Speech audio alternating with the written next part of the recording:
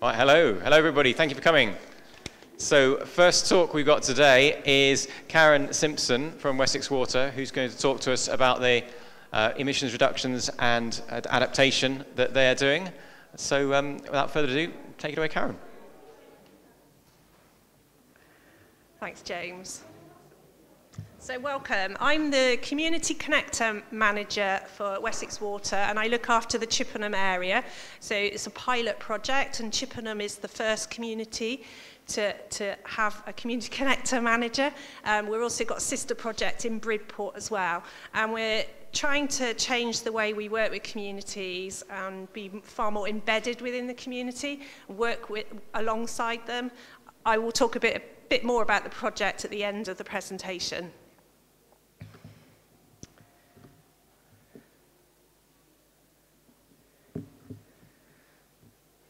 So I'm going to start by explaining the importance of adapting to the impacts of climate change and how collectively that we can all mitigate to reduce our carbon.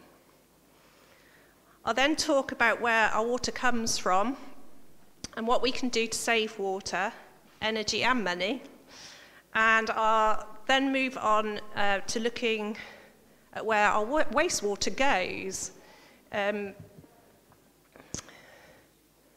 what we can do to reduce the impact of storm overflows.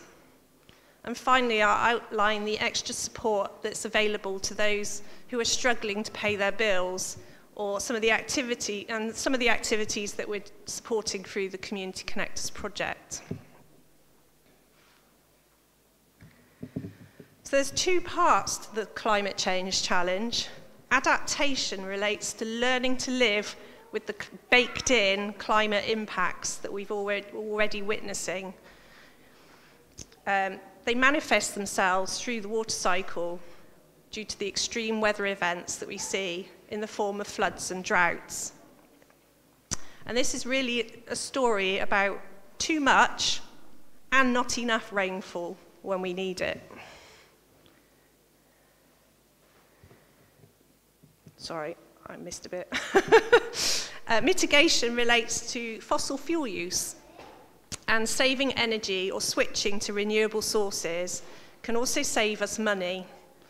Water is a heavy resource to move around and pump through our network and through our supply pipes and sewers. However, the greenhouse gas emissions from heating water in our homes amounts to 7 times the greenhouse gas emissions that the whole water sector produces. So from its end-to-end process, from collecting water, abstracting it, treating it, pumping it around the network, and then collecting your wastewater, treating it and disposing of it. So as a sector, our greenhouse gas emissions are 7 times less than heating water in the home. Heating water also accounts for 17% of domestic energy use. So by using less water in the home, you can actually save on your energy bills. So Wessex Water are committed to meeting operational net zero by 2030 and total carbon net zero by 2040. So that includes the carbon that we use in our capital schemes.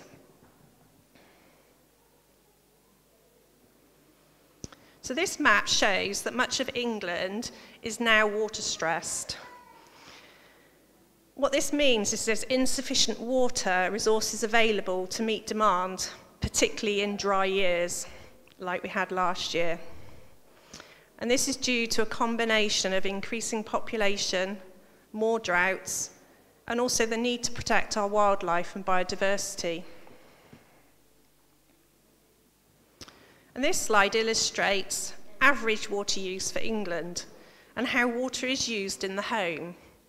And you can see that the largest component of water is for personal washing. So that's 43% in the blue part of the donut, and that's for showers and baths. Demand for showering has grown significantly over the last generation, and of course, this is hot water.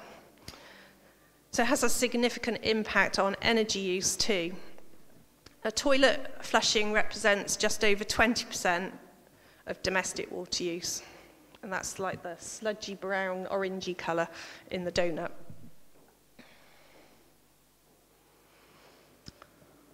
So where does our water come from in Chippenham?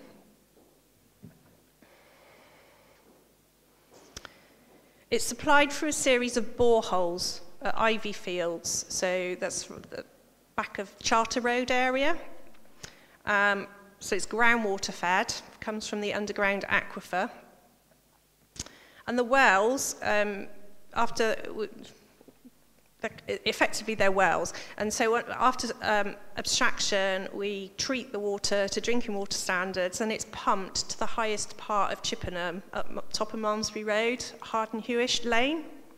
Is it Lane? I think so. Where the schools are. And then, so it's stored in the Harden-Hewish reservoirs, which are covered. You might not even realise that's where your water is stored. It's like a grassy bank behind the fence. And then from there, it then goes into the distribution network to feed our homes and businesses in the town. It's also supplemented with water from Allington as well, so we're able to move water around the network. So if, for example, Ivy Fields was taken offline for any reason, we wouldn't have our water cut off. We're able to move it around, and that's why we spend an awful lot of, or use a lot of energy moving water around, and it's very heavy. So I've got a question for you now. Any guesses as to how much you use every day? Anyone want to volunteer a number in litres? 10 litres a day. Okay, anyone else? 100. 10 times more. Any other suggestions? Yeah? 140. Okay, so you're very close. So the figure shows that the average for England and Wales is currently 145 litres a day, and the average for Wessex is also the same. It does depend on whether you're on a metered supply or an unmetered supply, so people on meters tend to use a bit less than people that don't pay for the amount that they use. Well done, very good. If you come down to me on the stand later, I'll give you a prize. I forgot to bring it up. Okay.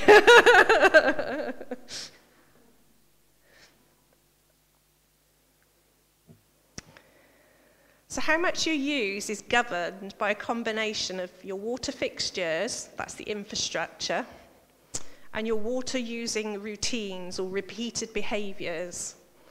So on the left-hand side, there's a list of sort of one-off actions that you can take to improve your water infrastructure. Whilst on the right-hand side, some of the water-saving actions to repeat and build into your everyday routines and habits. So on the stand, I've got some examples of free water-saving devices. I haven't actually, I've brought them up here for you to have a look at because I've only got one of each and I was worried they'd disappear while I was up here. So feel free to have a look at them later.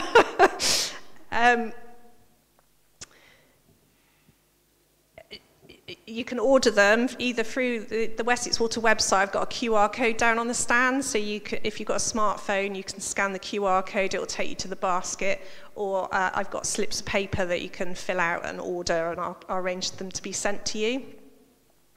So we have a regulated shower head or a shower regulator. You need one or the other, not both. They're not suitable for electric showers because they're already water efficient.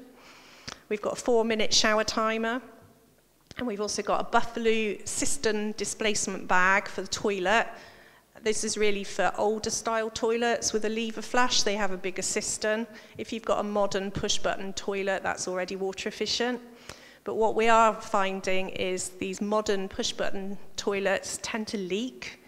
10% of modern toilets are probably leaking at any one time. They can use up to 400 litres a day.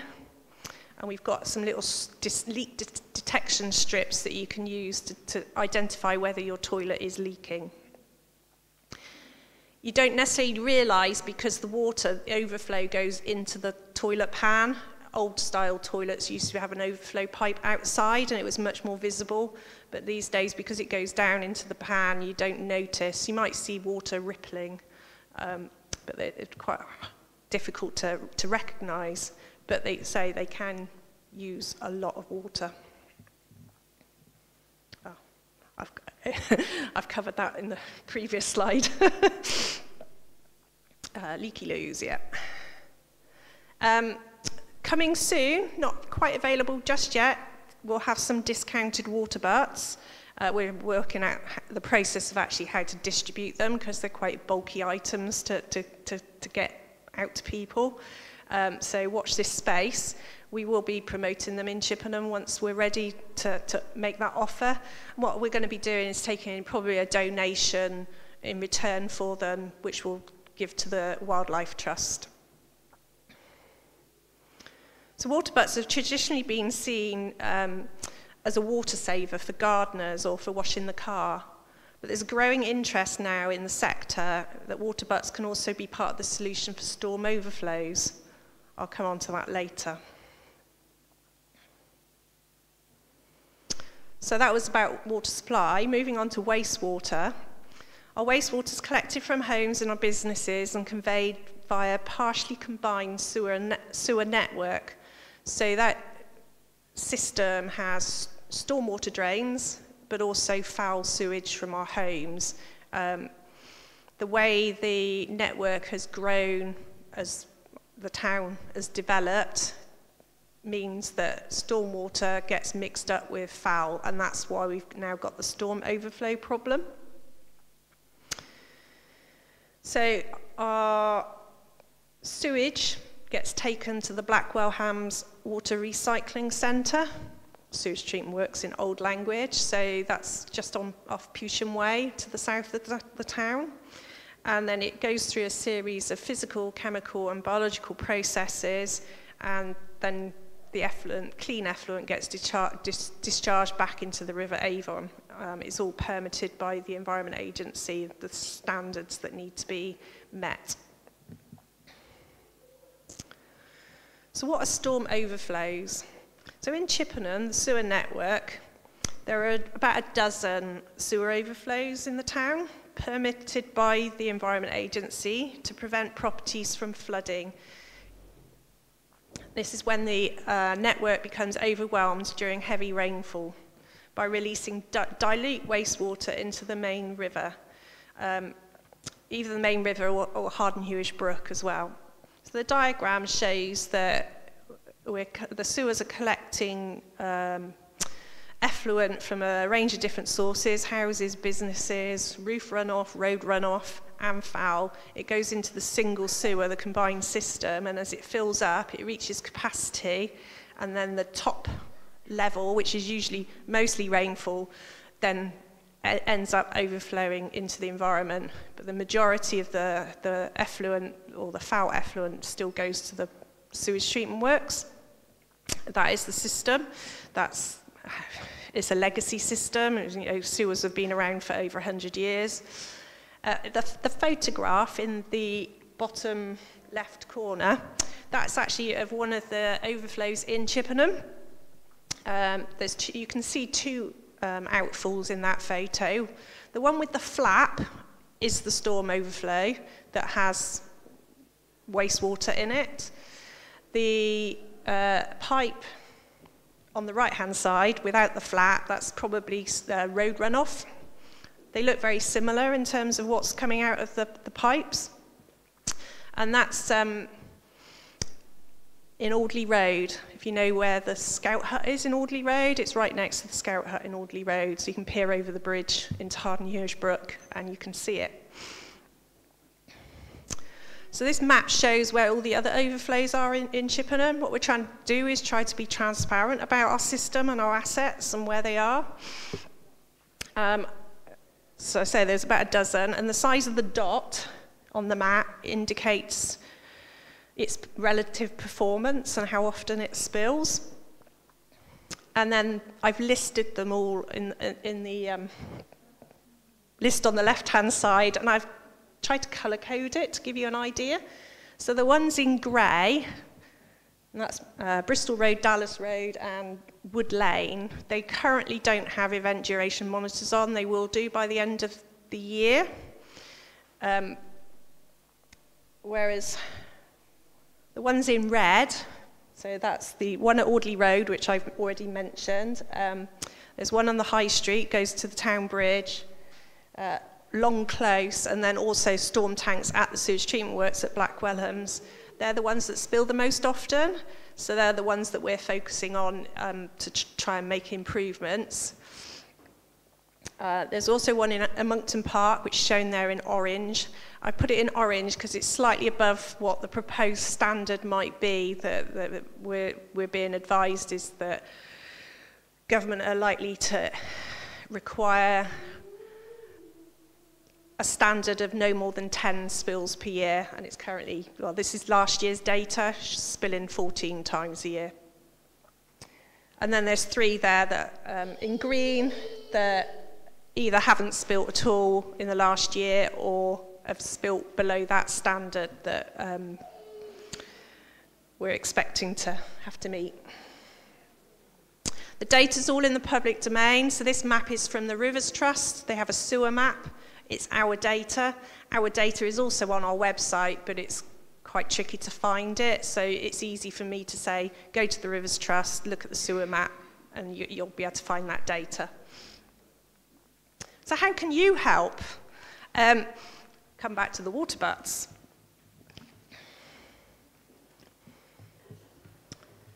Sorry, got left behind. So the most sustainable solution to dealing with the storm overflow problem is source control. So that's diverting rainfall away from the sewers.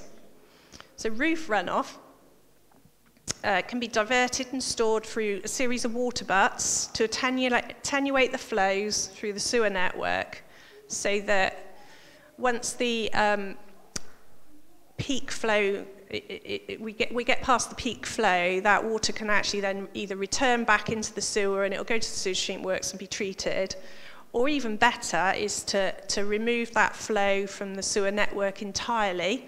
Then we don't have to pump and treat rainwater in effect, which isn't very efficient. And that the solutions can be irrigation systems into your garden or rain gardens and soakaways. And we're about to start a pilot project in Chippenham. We're looking for volunteer households who might be interested in having some water butts fitted and some irrigation systems to try out the best way of dealing with this. So if you come to see me on the stand later, I'll take your details if you're interested. It is limited to people living in Chippenham, but yeah, it's quite exciting to be taking part in this trial.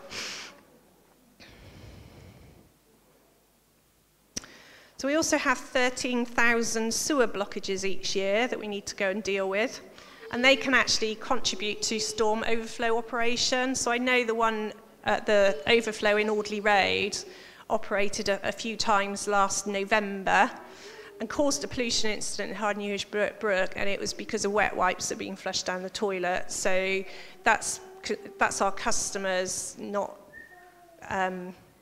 helping the situation, really. So the advice is to only flush the 3 Ps down the loo, so that's paper, poo and pee, and also to make sure you don't wash leftover food or cooking fats down the sink as well. And I've got some waste devices down on the stand for you to take away today, which can help with that. Most blockages are caused by wet wipes, and even those that are labelled flushable. So these are the devices. I've got a few down, a limited number down on the stand, but we can also order you some in if we run out today.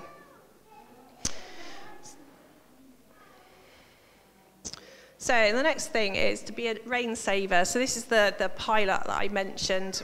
We're looking currently for 200 homes in Chippenham to take part. As part of that, we'll also provide a free internal plumbing audit water efficiency audit or fit devices. So we'll try and give your home a thorough overhaul in terms of water management, both internally and externally.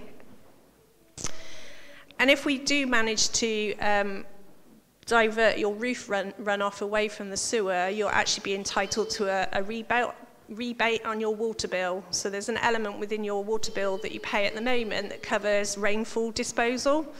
And if we can show that we've diverted that roof runoff and it's not entering the sewer, then you'll be entitled to an ongoing discount on your bill.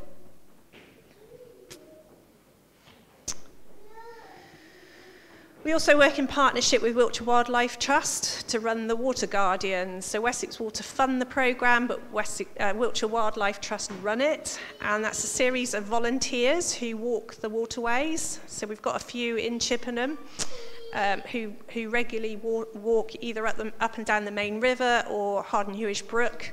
The other brooks, Ladyfield and Pudding Lane, are probably more tricky to walk along because they're not very accessible and you can only see them over various road bridges. But we've got a network of volunteers that are the eyes, ears and nose for us, looking for making sure there's no pollution incidents. If they are, they get called into Wessex Water and we respond within 2 hours. If it is confirmed as a pollution incident, we report that back to the Environment Agency so it gets recorded properly and obviously dealt with. There's a couple of extra things that you can do as a water guardian. It's optional.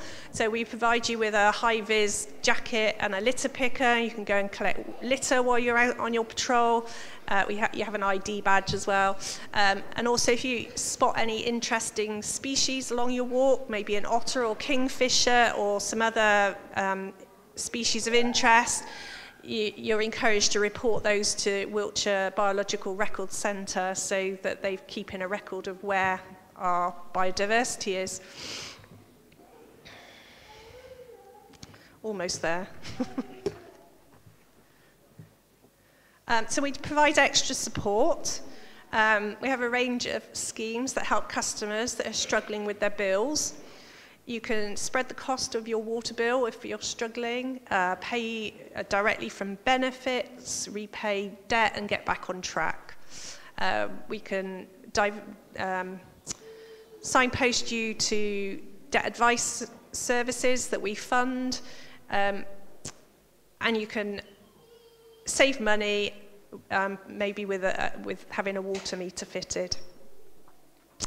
We've helped more than 53,000 customers facing hardship, and over 90% of those have had help with water debt and now back on track. And more than 48,000 customers are benefiting from lower bills, but we actually want to try and double that reach. So if you or you know anybody in Chippenham that is struggling financially who might benefit from a reduction in their bill and some support, please, I do encourage you to get them to get in touch with us. And we also want to give all our customers the best service at all times. And we know that everyone's needs are different. And we can help through our priority services register. So the energy suppliers also have a priority services register.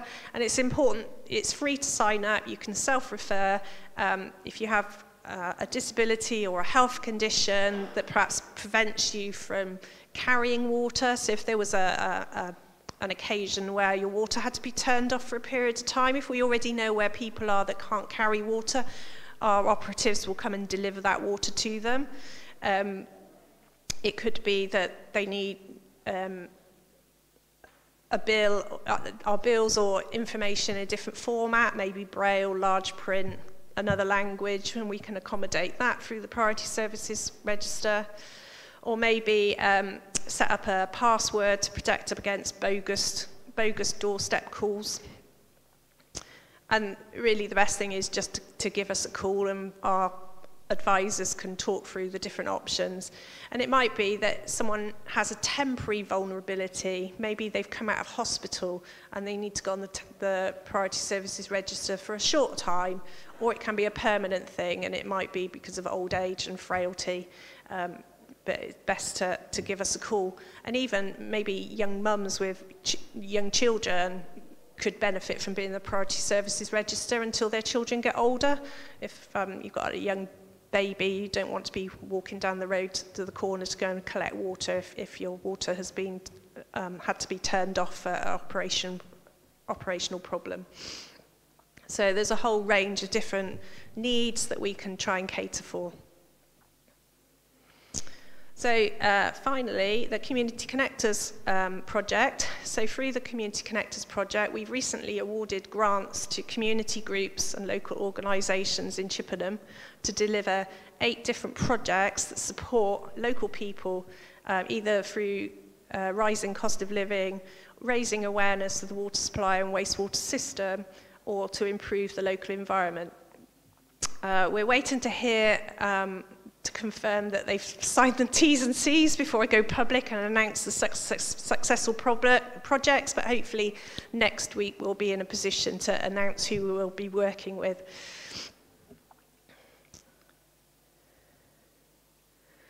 So thanks for listening, and are there any questions? And do come and see me down on the stand later and order your free water saving and waste products. Go on, Mel. Yeah. Yeah.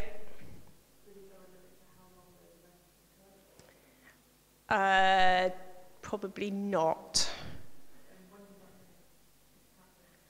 I'm not up to date with this legislation, but I know that's what's proposed. So at the moment, we have a standard for bathing waters. So on the coast, our bathing waters are, the overflows that go to our bathing waters are limited to 3 spills per bathing season. So that's from May to September.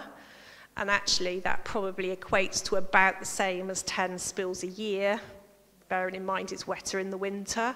There aren't any limits on the duration. Usually, if an overflow is spilling for a long period, when it's now, post-storm event and it's dry, it's probably because of groundwater infiltration. So our sewers aren't leak-proof, and the water actually, the groundwater, if the water table's high, the water will then get into the sewers, and that's what's happening probably when overflows are going off for, we've seen reports of overflows going off for days and days in dry weather. It's probably groundwater that's getting into the sewer.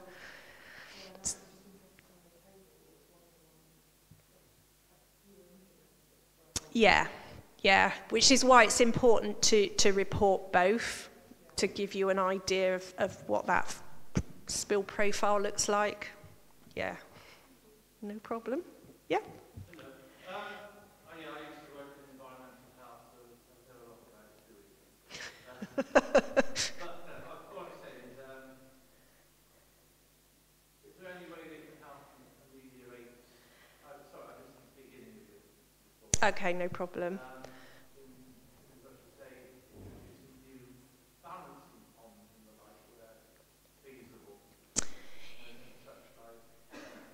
Yeah, so I've been in the sector quite a long time, 30 odd years, and when I started my career, we were talking about sustainable urban drainage, which is exactly that, ponds, swales.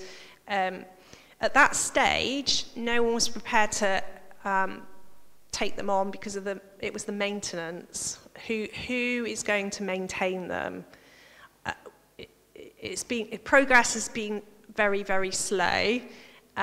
New developments now are being mandated to include them. So there's a couple up at the New Birds Marsh estate. Yeah, they do look a bit of a mess. I don't think they're quite working properly yet. But that's a far more sustainable approach for new development. But it's much harder to then retrofit that into the existing infrastructure. But we are looking at that. Are there places that we could potentially replace a storm overflow with a properly constructed wetland or pond? At the moment, unfortunately, the legal framework doesn't really drive us to doing that. Of course, there's multiple benefits from putting those systems in place. You've got amenity benefits and wildlife benefits, as well as resolving storm discharges. But there's probably not the political will at the moment. But I think because storm overflows are very topical, there's perhaps a groundswell that will force that. But at the moment, as a business, we are regulated to deliver outputs, which effectively is conventional treatment of storm overflows, which means putting a tank in the ground. It's not the most sustainable solution, but the legislation doesn't allow us to produce. What we want to work towards is outcomes and be able to put in those wetlands that have those multiple benefits. Tanks are not great because it also means pouring concrete. It's more costly, which goes on to bills. So we are lobbying government to try and change the legal framework. Yeah, so 30 years ago, Wessex Water, they have lots of problems. They've done lots of work, diverted a lot of the effluent out of town. Okay, I'm not familiar with that scheme. I'm not familiar with that scheme. Yeah.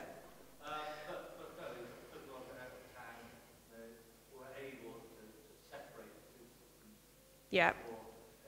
Yeah. What we're currently missing, but the government have finally, in the last couple of months, agreed to end developers' right to connect to the public sewer.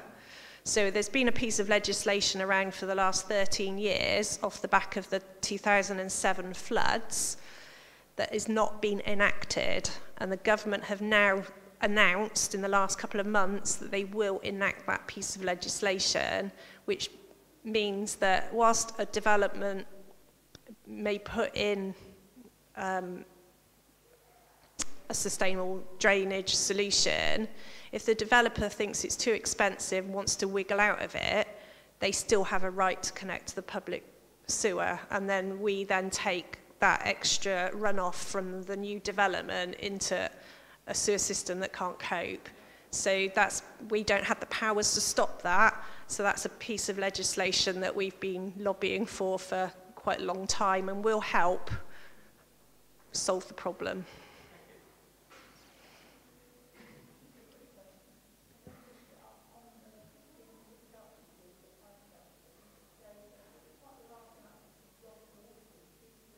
Leakage. Yes, we do have leakage, yes. So we are planning to, in the next 5 years, cut our leakage in half. There will always be leakage. It's impossible to remove it completely. That partly is to do with weather conditions. So frost thaw in the winter, we get cracked pipes, burst mains. That will cause leaks. Also, generally our pipes are laid in the road, and heavy traffic, lorries going over, will eventually cause leaks as well. So it will be impossible. It's the nature of our assets being buried underground as well. We'll never get rid of all the leaks, but we're actively trying to reduce that down and trying to cut that by half in the next 5 years. It is a cost, yeah, it is a large cost. Yeah, it is. I agree. There was down in Westbury an old tannery site, and they redeveloped the land, and they conduited the roads for the non-gravity dependent system. Okay. So water supply, gas, electricity, Yeah. telecom, that takes the problem away. You then get degradation of the system, Sure. but it costs money. It does. Yeah. It all costs money. And yeah, it's a balance between what's affordable and yeah. Yeah. Has anyone else got any questions or? Okay, thank you. Thanks, James.